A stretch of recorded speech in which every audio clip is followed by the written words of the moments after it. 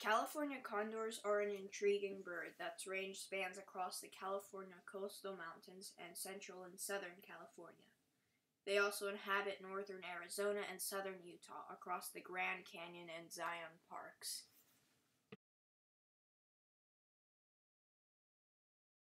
California condors are the largest North American bird, with a wingspan of 8.2 to 9.8 feet. They have the second largest wingspan of any condor, being beaten by the Andean condor. California condors weigh 18 to 31 pounds, a mass surpassed by very few bird species. The adult condors are primarily black, except for large white swaths on their underwings. They have a bald pinkish-yellow head framed by a ruff of black feathers and silvery legs and feet. Juvenile condors have a darker and slimmer head than adults, and their white wing patches are less noticeable.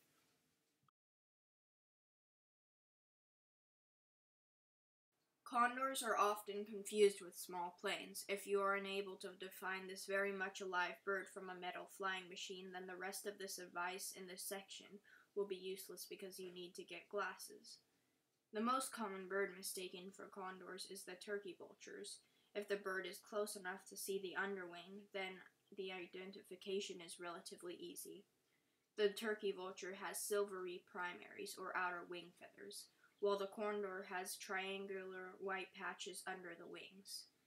If the bird is too far away to tell via the color of the wings, then it is helpful to tell them apart via their gliding methods.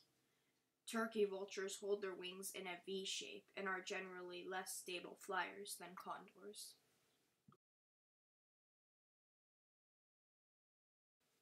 Condors feast upon carrion, and though their size is intimidating, they do not attack or try to prey on humans or any other animal. Their feet are too weak to grasp anything other than a branch, so no, they cannot carry away small children and dogs. Condors often feed at carcasses they find alongside turkey vultures and golden eagles.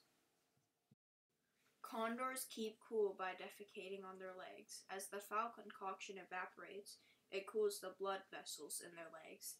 This is called urohydrosis, and this interesting adaptation is shared with many other species, including storks and other New World vultures, a term we'll get to later on in the video. Condors often live in groups, and these groups have a social hierarchy. The higher-up individuals are able to feed from carcasses before the others. The hierarchy is determined by play fighting, grunt-like vocalizations, and age. Condors live up to 60 years and reach maturity at 6 years. They lay a single large white egg every other year. Eggs take 2 months to incubate, and chicks take around 6 months to raise. When raising chicks, the adults are very strict. For example, when a chick is overenthusiastic about mealtime, the adult sometimes puts its foot on the youngster's neck as a reprimand. California condors are a species classified in the family of New World vultures. This family includes 5 living vultures and 2 living condors: the black vulture, the greater and lesser yellow-headed vulture, the king vulture, the turkey vulture, the Andean condor, and our pal, the California condor. In the late Pleistocene, California condors ranged all across North America. They started to decline sharply when European settlers arrived, as they were shot and pushed out of their habitats. California condors are critically endangered due to many threats. Because of their huge wingspan, they often collide with power lines, and like many other carnivorous bird species, their population was affected by DDT, which made their eggshells fragile. In 1987, condors were down to 27 wild individuals, which were all captured and put in a captive breeding program. The birds were housed across 2 captive breeding facilities, the San Diego Wild Animal Park and Los Angeles Zoo. Though many at the time were critical of captive breeding, the attempt was successful, and by 1999, the the population increased to 161 birds. In 2003, the first nestling hatched in the wild in over a century. Right now, the population sits a little under 500 birds in the wild. The biggest threat currently for the California condors is lead poisoning. Carrion often comes in form of an animal shot by hunters, and the condors can accidentally ingest fragments of the bullets. Because of their extremely strong stomach acid, they are more susceptible to lead poisoning than other carrion eaters.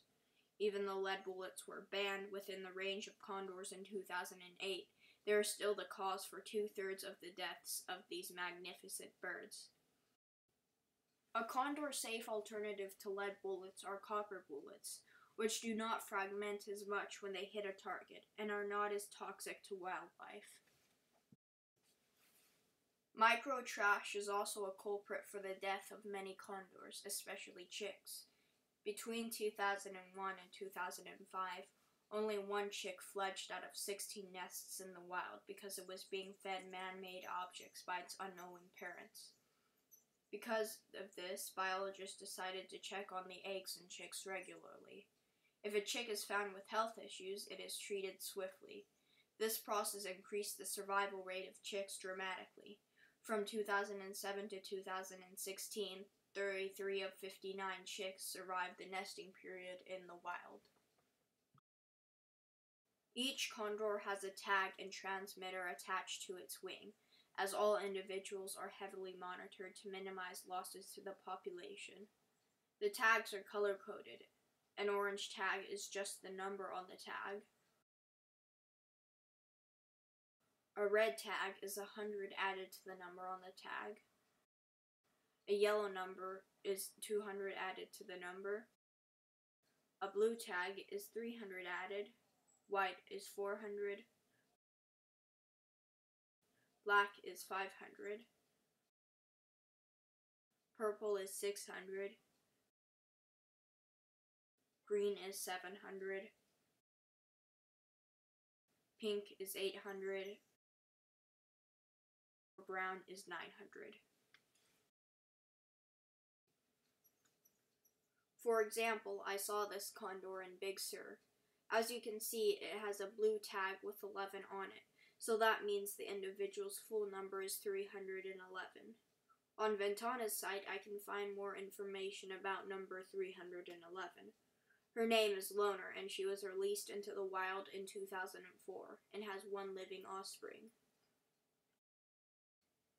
Each year, every condor is recaptured by being baited at feeding sites with carrion like stillborn cattle. They are given a checkup and a new transmitter. This is to ensure the bird isn't undergoing any health issues and to keep the transmitter singling. If the bird was seen landing on power lines, it undergoes training in a simulated environment, being given small shocks for landing on poles. Some individuals may have to undergo this training multiple times. The bird's diet is often supplemented at feeding sites with stillborn cattle. Some of you may be asking, can I be eaten by a condor when I eventually pass away and become one with nature? The firm answer is, no. The majority of people who drag the calves up to the feeding sites on the tops of mountains would prefer not to add a deceased human to the load. Besides sky burials being illegal, you probably aren't the healthiest meal for a condor. This concludes the video. If you liked the video, I desperately entreat you to press the thumbs up and subscribe to Raptor Feather Vids. Anyways, have a wonderful day.